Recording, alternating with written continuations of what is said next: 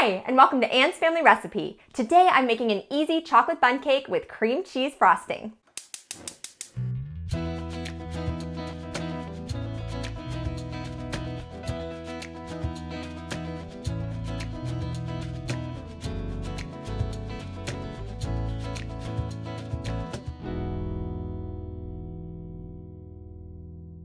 This recipe was inspired by one of my favorite YouTubers right now. Her name is Dawn, and her channel is called The Minimal Mom. She also has a blog that's called IThinkWeCouldBeFriends.com, and she explained that even though she pared down a lot of items in her kitchen, she hung on to her bundt cake pan because she makes a homemade bundt cake for every single birthday and celebration in their home. So I love Nothing Bundt Cakes, which is like a franchise. We have one near us here in Pittsburgh. They have these incredible, super moist, kind of dense but delicious bundt cakes with a really thick cream cheese frosting piped on top. So this is kind of a copycat recipe for that. So I'll have Dawn's YouTube channel and her blog linked below with the full recipe, and there's all different kinds of flavor variations too for this semi-homemade bundt cake. Also, I just wanted to give you a heads up that this footage was filmed way back in February for my daughter Emma's 6th birthday. So if you see her having a little party with some other friends, it did not happen recently, don't worry. Just like my white cupcake recipe that I recently shared and will link down below, this is another semi-homemade cake recipe that starts with a devil's food cake mix. To that, you're going to add 1 package of chocolate pudding, and this keeps the cake really moist.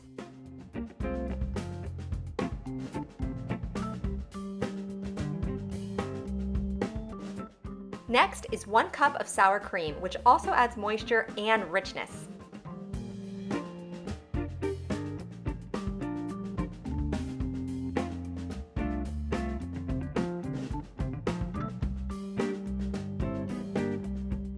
Next, I'm adding in 4 eggs, followed by 1/3 cup of vegetable oil and 1/2 cup of warm water.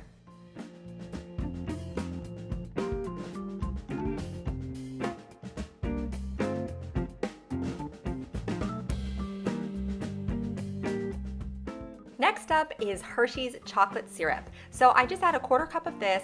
It sort of enhances that chocolatey flavor. You can also add in about 1 cup of mini chocolate chips at the end of mixing your batter together, but I wanted to keep this a smooth cake since I was serving it to kids. I feel like adding any kind of extra texture can sometimes go wrong when you're serving little kids. Lastly, I added in about 1 teaspoon of vanilla extract, and then I beat everything together using my electric hand mixer until it was nice and smooth.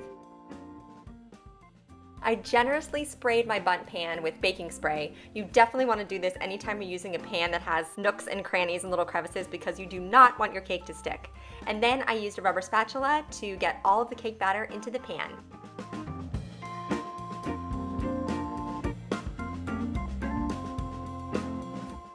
This chocolatey bundt cake bakes at 325 degrees for about an hour, but I would encourage you to start checking it around the 45 to 50 minute mark just so it doesn't overbake. While the cake cooled, I started on my cream cheese frosting. And it's so funny because I've made cream cheese frosting tons of times before, but I couldn't remember the exact ratio of butter to cream cheese. So the first recipe that I glanced at online, it said 1 stick of butter to 1 brick of cream cheese. And this cream cheese frosting was so ultra tangy and cream cheesy. If you like that, make it this way. But I would say a classic cream cheese frosting would be for every stick of butter, you would just add 4 ounces or 1/2 a brick of cream cheese, and it's not quite as tangy. But this was still really delicious. My husband and I loved it. It was kind of 50-50 with my daughter's friends at the birthday party. Some kids loved the frosting and other kids were like, ooh, this frosting's really sour. And I was like, that's okay, you don't have to eat it. But I'm gonna whip together that cream cheese and butter until it's light and fluffy, and then add in powdered sugar 1 cup at a time until I've added about 4 cups of powdered sugar. I'm also adding in a splash of vanilla extract. And then once the butter, cream cheese, and powdered sugar are all whipped together, then I'm adding in just about 1 tablespoon of heavy cream to thin it out to the right frosting consistency.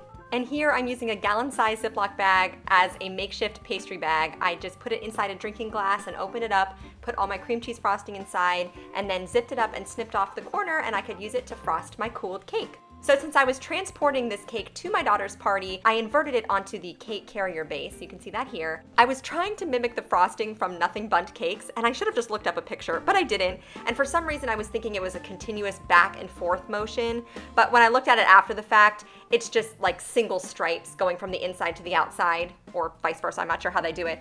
But so mine got a little bit messy. It still looked cute, and of course it tasted amazing. But for decorating purposes, if you wanted it to look a little bit more like Nothing Bundt Cakes, I would just do individual stripes the whole way around the cake. And then to top it off and make it a little more festive, I had some rainbow sprinkles. My daughter loves sprinkles, so I put those all over the top.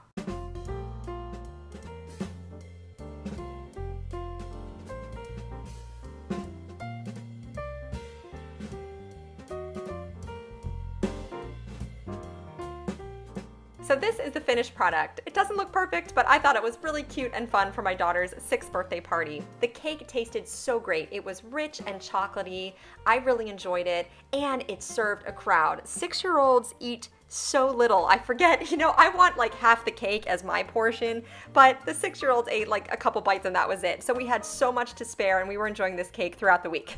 Happy birthday, dear Emma. Happy birthday to you. It looks like a big donut.